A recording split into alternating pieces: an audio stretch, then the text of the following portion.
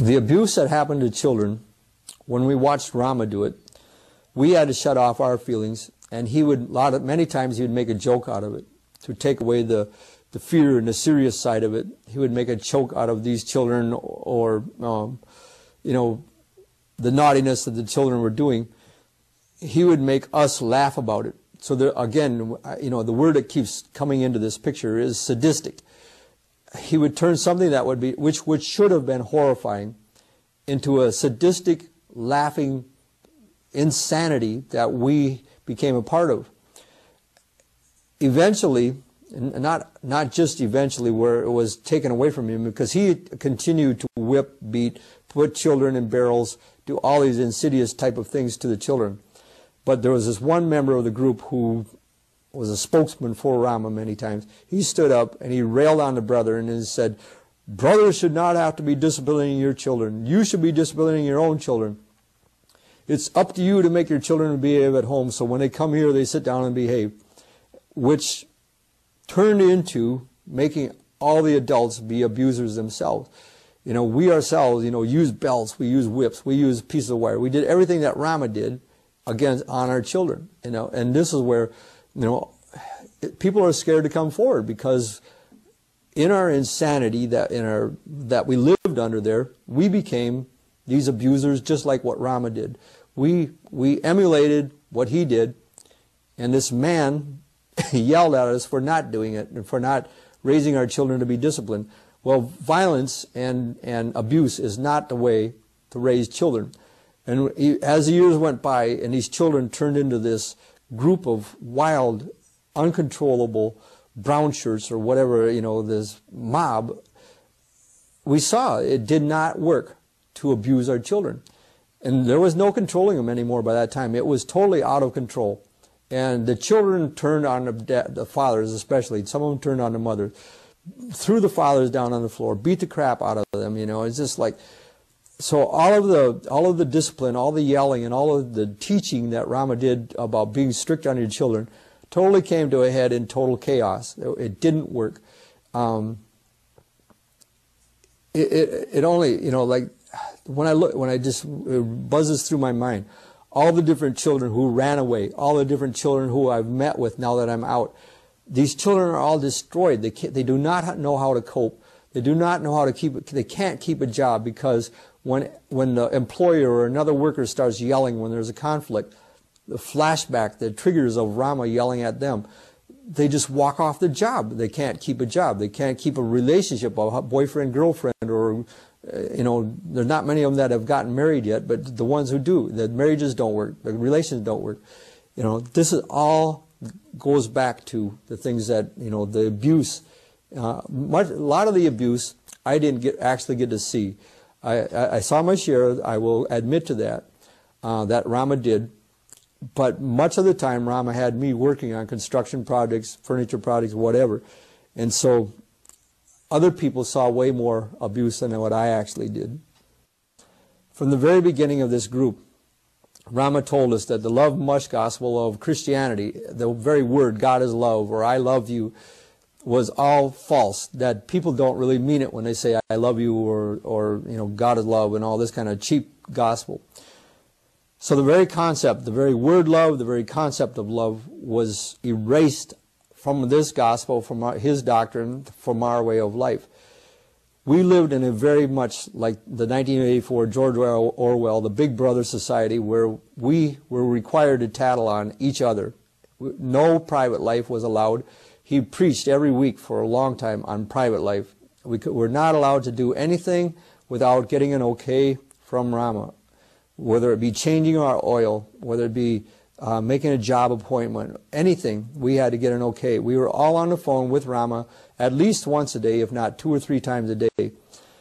There was a rule and a regulation for every aspect of our life, which toothpaste to use, how to soap up our washcloth, how long to take a shower, you know, for the women, what tampons to use, for the married couple, what sexual position we could use, and all the negative things about sex.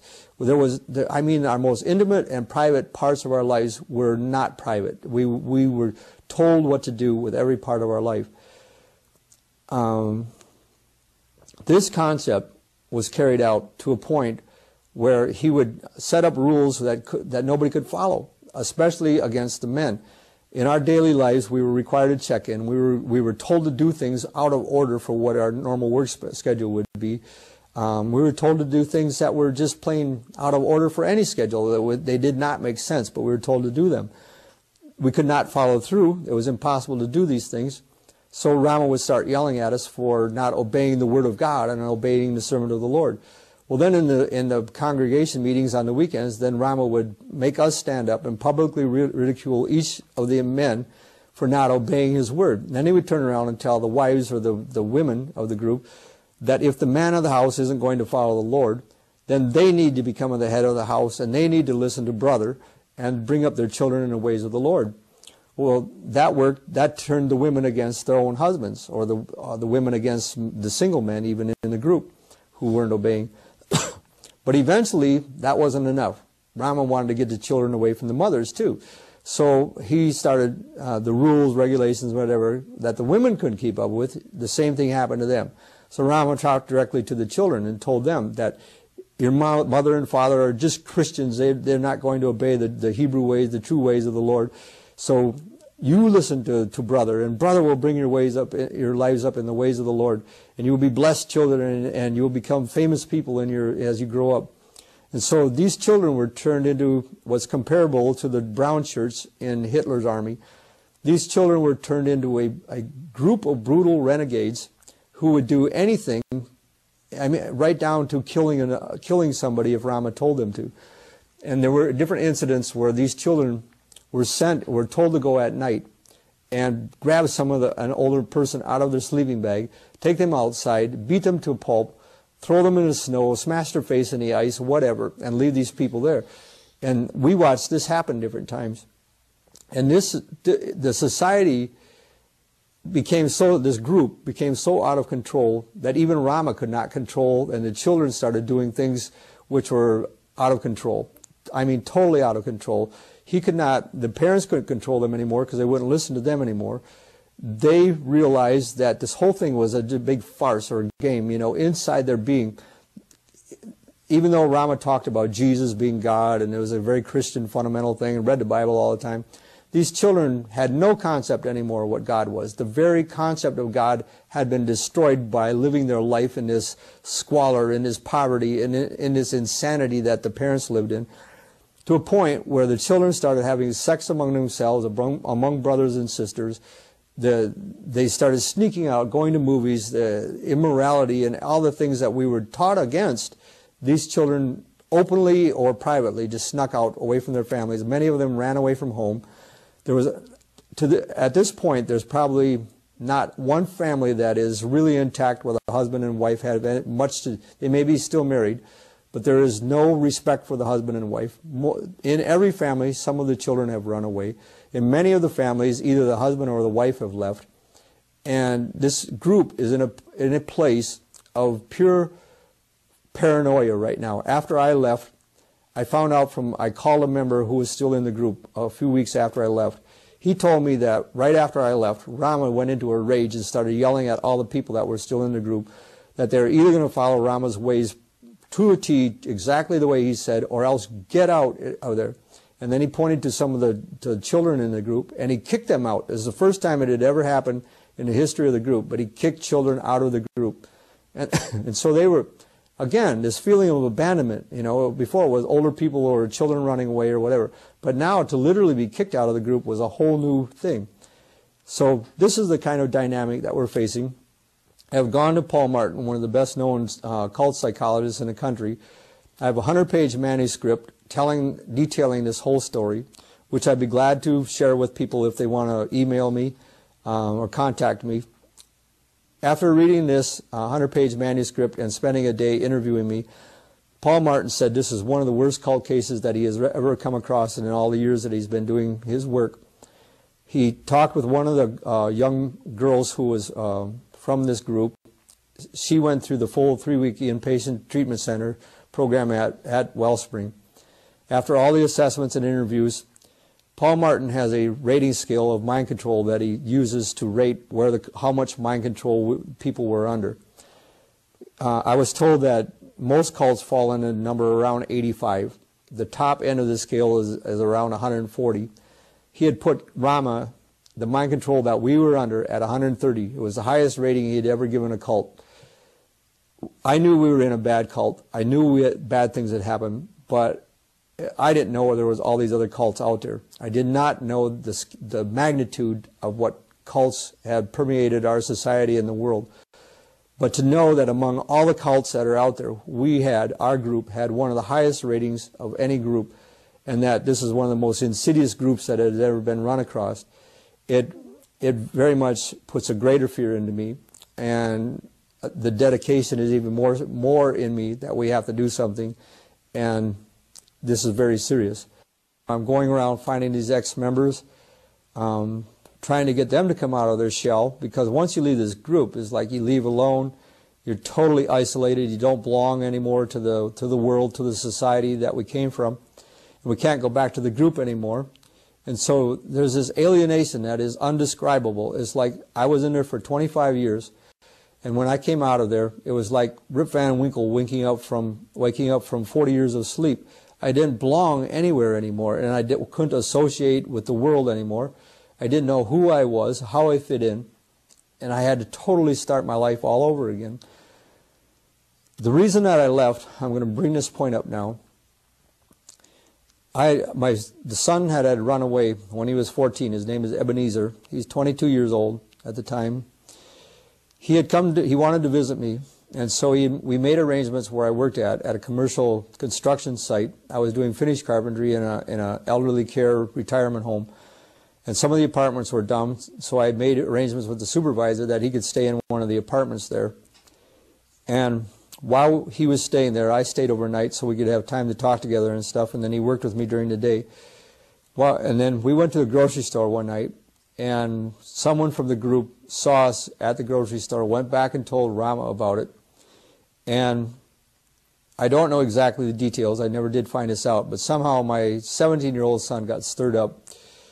And on a Saturday night, when I was sitting down at my house by myself eating supper, he came up to me, wanted to know where Ebenezer was at, and I said, I'm not going to tell you. And he threatened to kill me and started yelling and swearing at me, threw me down on the floor, got on top of me, put his legs across my chest, and I was laying flat down on the floor. He took his fist, smashed me right into my cheekbone, and I didn't get knocked out, but I literally saw stars floating, and it must have scared him because he stood up away from me, let me get up, but then he just went back at it again. For about 15 minutes he started threatening me, wanting to kill me, wanted me to fight with him so that he could punch me and stuff. And I just stood there, I wouldn't fight with him.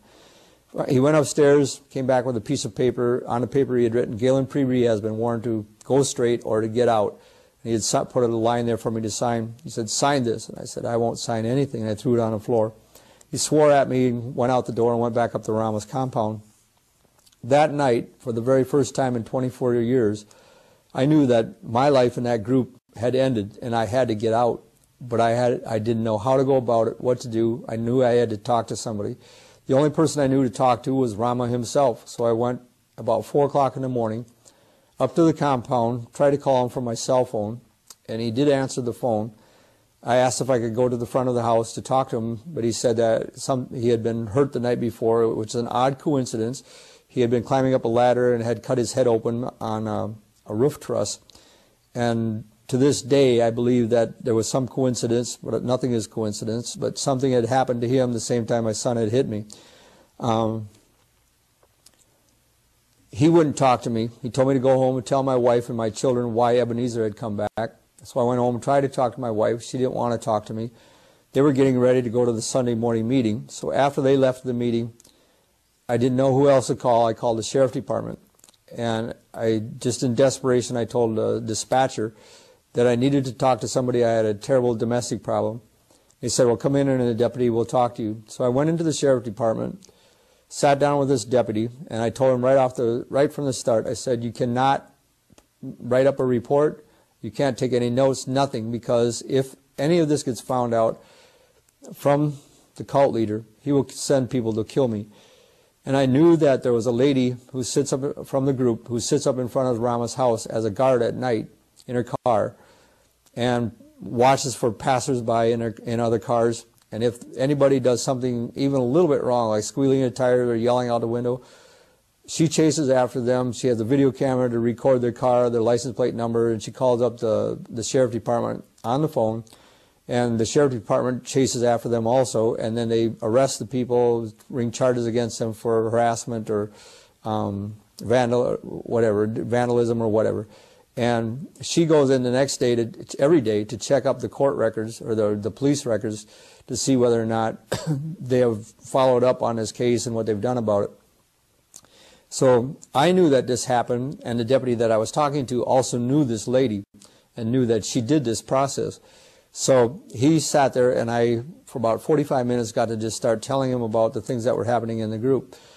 And he got called out to a car accident, so he had to stop the interview, and he said, I want to talk to you again, so I went back again the next night. During all these conversations, I told him something that I had done while I was in the group. He turned around, talked to his supervisor. Somewhere in the middle of the next day or two, they had a discussion in the sheriff department, and the way I found out about this, the very thing that I told him not to do, they had done. They had talked among themselves. The information got to the district attorney. This woman from our cult was a good friend of the district attorney. The district attorney and her, or the sheriff people, talked with her. She went back, told the cult leader. So all the information that I said had been given to the cult leader. He called me up on the telephone and started yelling at me for going to the sheriff department and telling these things. So there's all kinds of, right away there's issues. They did not read me Miranda rights. They did not stop my interview when they saw that I was under duress. They didn't keep my confidentiality, and which endangered my life. So there's all kinds of issues that have come up now on what they did. But since then, they took the one sentence that I said of something that I had done. Instead of doing a proper investigation on the whole cult history and all the abuses, everything else that has gone in there that the cult leader has done, they took the one sentence that I had said, turned around, they sent a sheriff investigator to talk to me, and now I have criminal charges against me. So now I've had to go find an attorney. I've had to find a psychologist to get counseling with. I've gone around the country, called around all over the place, getting cult experts to help me out. Every resource that I can come up with, we're trying to turn this whole thing around, get the focus off to what I did as an individual, and get a bigger picture on this whole cult dynamic, the mind control that the cult leader had on us, and the abuses and everything that went on, that the cult leader himself did, and that he either taught us to do or forced us to do. It forced us into situations where we did things which ended up being criminal acts. The local officials, the sheriff department, the social service, the school nurse, the school officials, they have all known about what goes on in this group for 20-some years, over 25 years. They have not done anything about it. This is the biggest problem that we've got. The local people, there's something wrong there. The whole law enforcement program has somewhere broken down. They're protecting Rama or are scared of him. We don't know which, but there's something definitely going on. So we are trying to, I've gone around to get the ex-members involved. All of them are scared to death to come forward. They've either gone on with their life, don't want to remember or talk about their past, or else they're scared of criminal charges being brought against them. And so it's very hard for these people to come forth to do interviews or to write stories or to even discuss what has happened in the past. A few of them have. We have a TV station now that is starting to do interviews with us and putting together a documentary. Hopefully it'll start out as a local documentary. Hopefully we'll get on to 2020 or Dateline or one of these eventually. I've attended different conferences to tell about this whole case, what's going on with it. We're trying to get more support, more people who may know other attorneys or other legal avenues that we can take and get some support that way. If anybody wants to contact me, my email address is GP, my initials, GP Lone Wolf, LONEWOLF, @yahoo.com. I gave my phone number earlier. Anybody, any time, day or night, if you've got kids in a cult, if you're just getting out of a cult, or any other reason you want to call me, I'm free. I'm glad to talk to anybody, day or night. So please contact me. I will share my information with you. And if you have anything you want to share with me, again, I put out a plea. We need financial help. We need any support we can get for our cause. If you need more information, want to talk about it more, I'm glad to talk.